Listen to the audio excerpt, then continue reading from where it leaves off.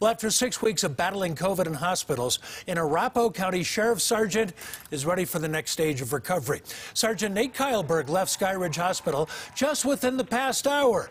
He spent 4 of those 6 weeks on advanced life support and needed a ventilator. Great scene right here.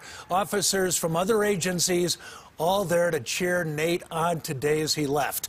His wife just got to see him for the first time on Monday. It was the best feeling to know that he was finally recovering enough that we could talk with him and hold him and hug him and just be able to be together. What a moment that must have been. Kyelberg will be moved to a rehabilitation center to continue his recovery.